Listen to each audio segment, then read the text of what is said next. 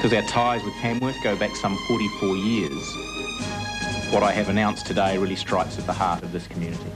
Eastwest Airlines announces the shutdown of its Tamworth operations. Prime Local News with David Evans. Good evening. In other news tonight, former Moree Shire president on the critical list. Extra crews are brought in to fight coastal bushfires and a health services hotline. Eastwest Airlines will cut its ties with Tamworth by February. In a shock announcement, the airline's 220 staff were told this morning the Tamworth maintenance base will close and east-west flights out of Tamworth will cease.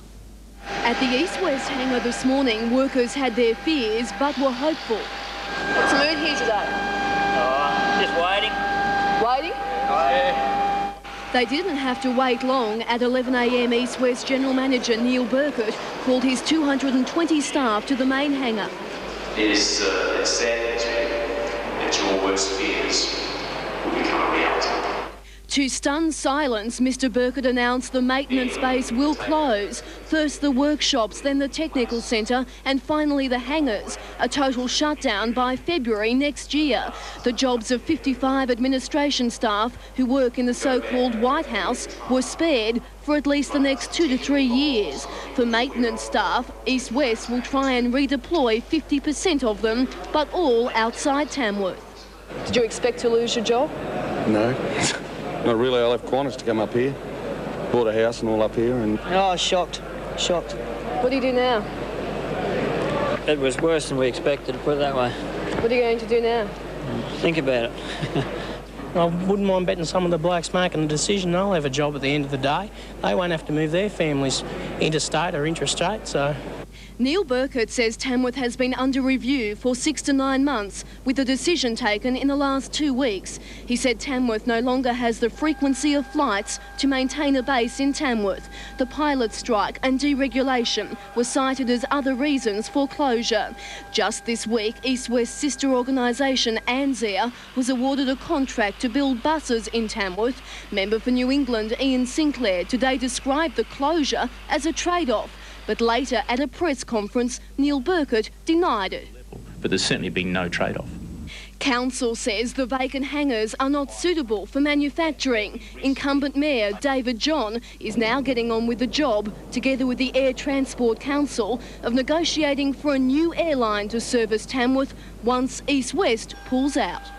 We're not terribly surprised, but regretful, obviously, and certainly not blasé about it, but determined to go on into the future and continue building Tamworth brick by brick. Union officials will travel to Tamworth tomorrow to begin negotiations, and East-West have set up on-site financial guidance for workers.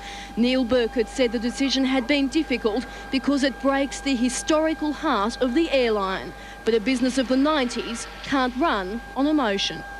The overall savings to the airline are millions of dollars, yes. The widow of the founder of Eastwest Airlines described today's announcement as very sad but inevitable. Mrs. Joan Brown, wife of the late Basil Brown, says she had a premonition. Something was about to go wrong with the Tamworth operation. Actually, yesterday I was speaking to a friend and I said I had a feeling that East-West wouldn't be there too much longer. Joan Brown in recent years has continued to represent her late husband Basil at East-West functions like the airline's 40th birthday in Sydney. Basil Brown was the founder of East-West Airlines. He purchased an Avro Anson, now on display at Tamworth Airport, to commence East-West services in 1947. And it was named by my husband East-West when it was going north and south. That was the dream, and it finally came about that it did go east-west and it went many other places too. The operation in Tamworth has certainly gone west now. Mrs. Brown, who now lives in Port Macquarie, says today's announcement was inevitable, considering the way the airline industry has been heading. That's not to say it didn't come as a shock.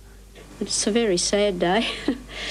Can't help, your mind going back to the beginning of things. The foundation of it was a country airline for the people of the country, built in the country, operated by country people, and with the money, country people sort of financed it. Mrs. Brown was a non-paying passenger on the company's first flight in June 1947. During the first year of operations, East West employed 33 people and carried 7,632 passengers. The wife of one of Australia's lesser-known pioneer aviators will always have a soft spot for the airline despite losing its country connection. I always felt at home when I entered one of their aircrafts. I thought, this is ours. This is our airline, and I know that the people of Tamworth must be feeling the same today, because they were the ones that got behind it to start the whole thing, you know.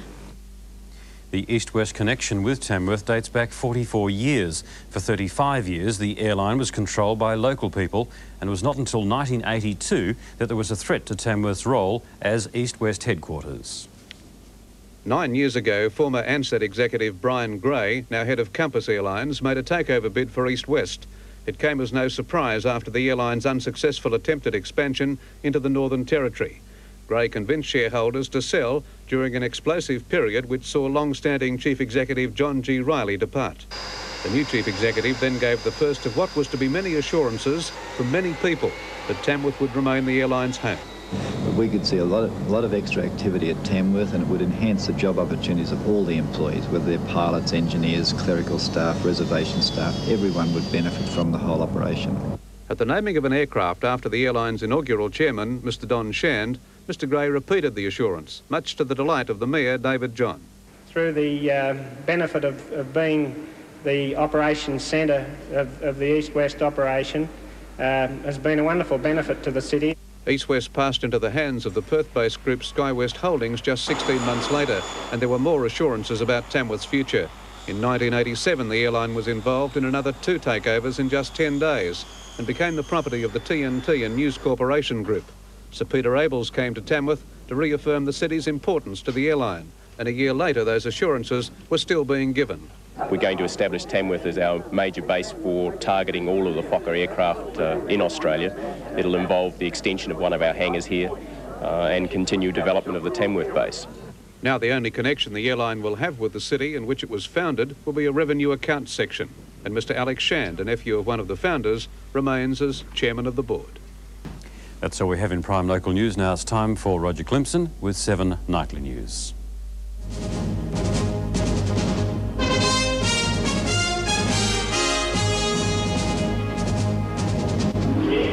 Airline jobs go in the first casualty of deregulation. Evacuations in a Sydney bushfire emergency. And Yugoslavia on the brink of war. Good evening. Just 48 hours after winning a multi-million-dollar government bus project, the TNT Group has rocked Tamworth with news that over 200 jobs will be axed at its East-West operation. At the same time, East-West plans to abandon its operations base at Tamworth. East-West has been part of Tamworth for 44 years. Today's parting of the ways is a bitter blow for the town. The 220 workers who'll lose their jobs were called together to hear this. It's sad that your worst fears will become a reality. Their reaction? Oh, shocked. It was worse than we expected. It's a massive restructuring of the airline brought on by the cutthroat competition of deregulation. Ansett will now take over everything from ticketing to aircraft maintenance. Today's move comes a day after another Ansett subsidiary was chosen to build new government buses in Tamworth. Was that a sweetener for the East-West closure? The powers that be within Ansett probably thought they had some responsibility to try and soak up some of that labour that would be left over after leaving East-West. With the state opposition tonight demanding a review of the bus tender, was there a deal done? And those discussions, as I understand it from the Minister, have taken place at ministerial level, but there's certainly been no trade-off. From October, East-West will concentrate its services right up the east coast of Australia, from Hobart through to Cairns. It'll strengthen its position in the holiday market, leaving those left behind inland trying to make the best of a bad situation. Regretful, obviously, and certainly not blasé about it, but determined to go on into the future and continue building Tamworth brick by brick. Lee Hatcher, 7 Nightly News. And that's 7 Nightly News for this Wednesday, the 18th of September. Roger Clemson. Good night.